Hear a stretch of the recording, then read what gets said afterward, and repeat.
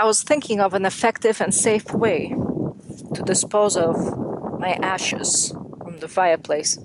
So what I did is I dug up a hole 2 by 4 by 6, 4 feet deep. As you could see, over the summer it got overgrown with grass. So I took out last year's ashes and I put it all around just to keep that down.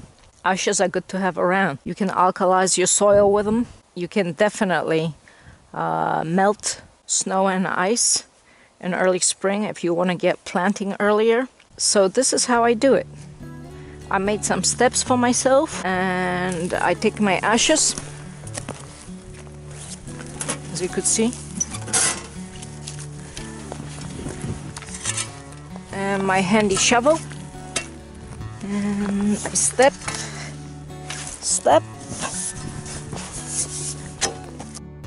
Another reason why this arrangement is good is because when it's windy, your ashes don't leave this space. So I open it and I dump it.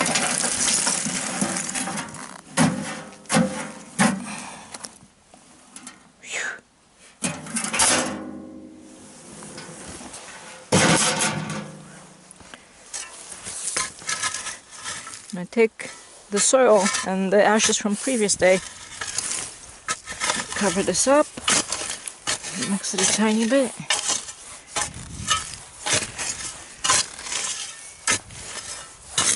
And when the winter comes, I just mix it and cover it with snow. If this mixture is frozen.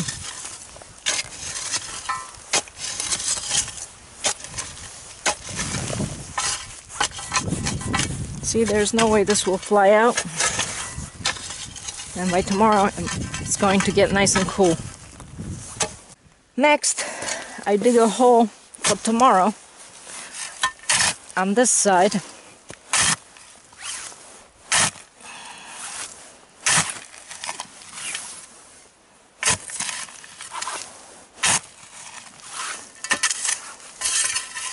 can see these ashes are nice and cool.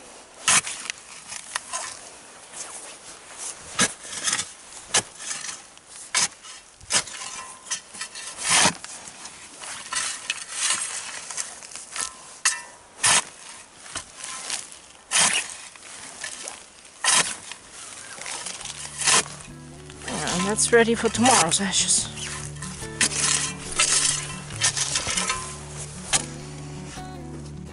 Voila.